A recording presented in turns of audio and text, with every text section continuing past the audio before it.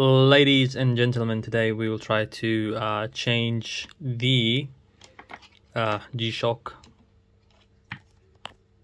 It is probably GA-2110ET, and we're going to change the buckle, which is this part.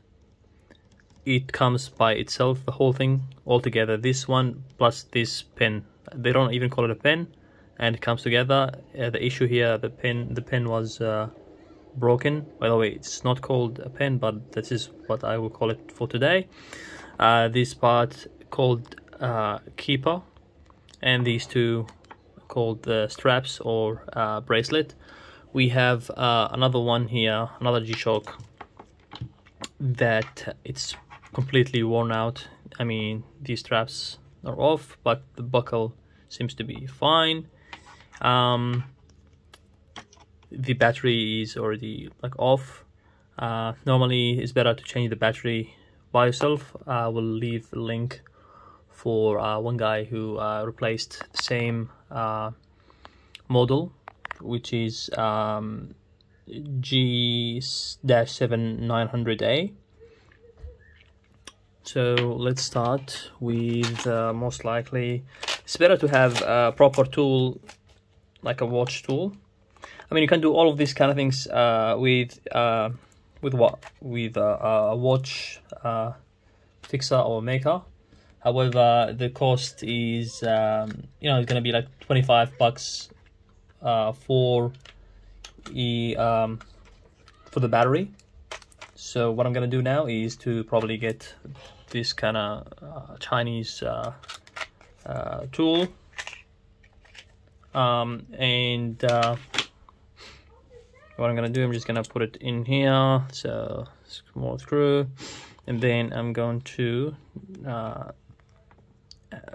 apply some pressure on the small pin here. Okay, so you might not be able to see this, but I will try my best.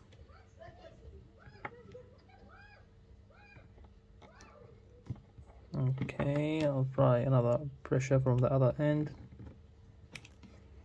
Nothing is happening at the moment, but I will keep doing that. I might even like try to pause the video to give it more pressure in a proper way. So after not being able to use this one or this one, there is another video showed another way, which is applying the pressure inward. So using a long nose plier. So this is called a long nose plier. Just gonna put these two inside. Okay, and then we're going to force gently the buckle. Gently.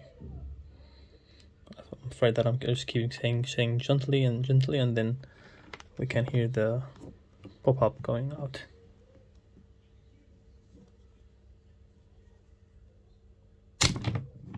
So it seems that it has been broken, but it was not broken. So what happened is, so I have to apply. So you can see now the one is already out. Yeah,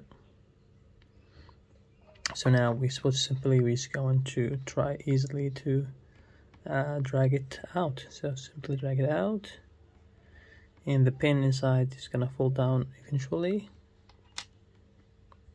So this is out. This is the broken piece. I mean, can you just imagine like this one is broken? Really, like you can just make it like out of metal. Man, G Shock, what happened to you, Japan? Come on. Okay, well, so next probably we're gonna go to the other one. I might really use the other one. This technique is much really good technique, which is the long plier, long nose plier. Why? Because really just make things much easier. And this is probably metal, so metal should you know. Oh, oops. Oh, okay. Now probably I should pause and try to search for. Okay, it's fine. So what I might really do, I was thinking to use the same. I'm just doing. I mean, it'll be good to have a tweezer to just pull out these things. Yeah, so dirty. I mean, like when you buy G Shock, no one tell you to fix things.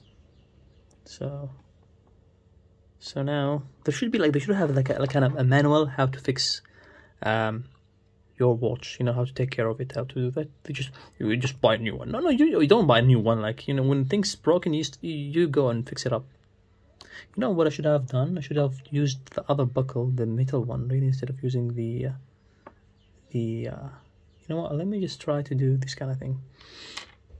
Let me try to use, instead of using this, I'll use this one to see if it's gonna fit. I don't think it's gonna fit. No, this is. I was trying to do this, but it won't fit. It will be like really big. It's gonna be ugly as well. So I'll try to do it the other way around.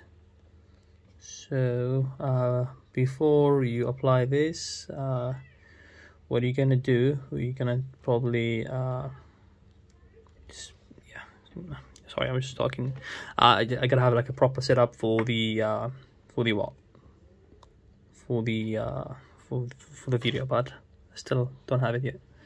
So what we're gonna do, we just probably going to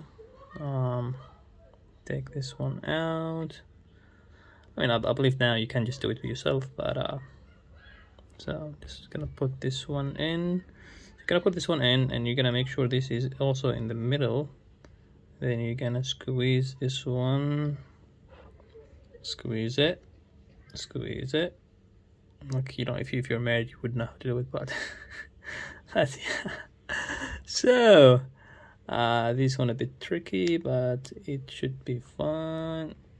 Okay, hopefully you can see this clearly, hopefully. So I know it does not match fully, but it should be okay. This is it's a bit now like fixed. So since I didn't use, I don't know what you call this, but I didn't use this kind of spring rod, so I'm just gonna put it back in here. But probably I'm not gonna show you this because you already know how to do it. I might put this one back, but it's gonna be pointless, so I'll probably just throw it away, and I'll just put it back. And yeah, I really urge Casio G Shock to bring some kind of proper videos on how to fix your G Shock watch. Would be good. What else?